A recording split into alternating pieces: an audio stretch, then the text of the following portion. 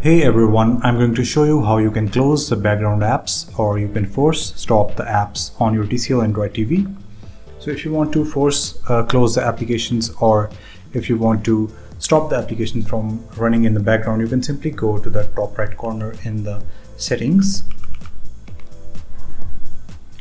And in the settings you can go to apps.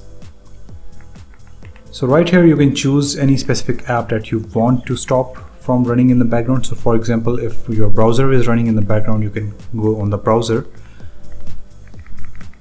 and you will see a force stop right here. So it's not running in the background. Let me open any other app.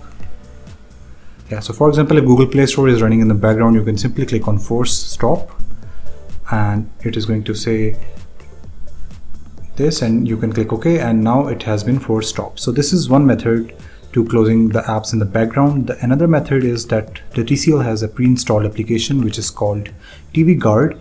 You can simply open it